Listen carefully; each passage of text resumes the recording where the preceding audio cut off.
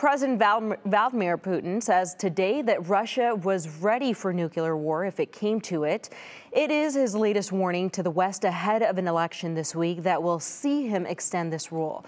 Putin says that Russia boasts a more modern nuclear arsenal than anyone else and that the West is still working on modernizing its own. But he said that this doesn't mean the world is heading for nuclear war and suggests that President Joe Biden's experience ensures that he understands the potential dangers of escalation. It's the second occasion in less than 2 weeks that he has had to use a nuclear rhetoric and his latest foray into America's upcoming election.